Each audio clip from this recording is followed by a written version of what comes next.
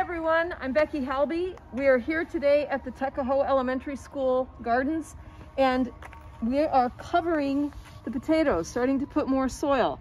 When you plant potatoes, you want to plant them deep, so you make a trench and you plant the potatoes at the bottom of the trench, and then as these stems grow, you want to start putting more soil around that stem, because that's where the potatoes grow from, is from the stem.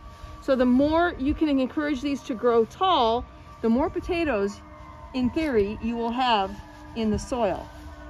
So we have these mounds of dirt that we made on March 20th when we planted these potatoes. So these are just about, they've been in the ground for almost a month, and this is amazing growth. This is much better than what I had at home. So I'm really happy with these. These happen to be Nordland potatoes.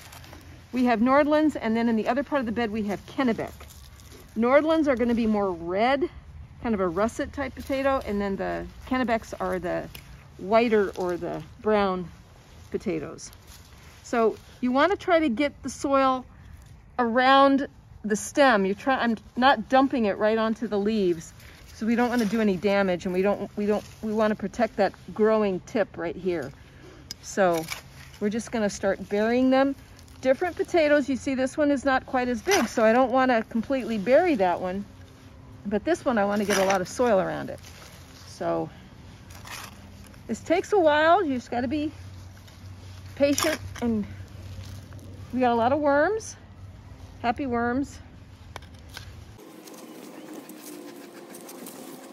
And you make your way down the bed, and that's how you bury potatoes.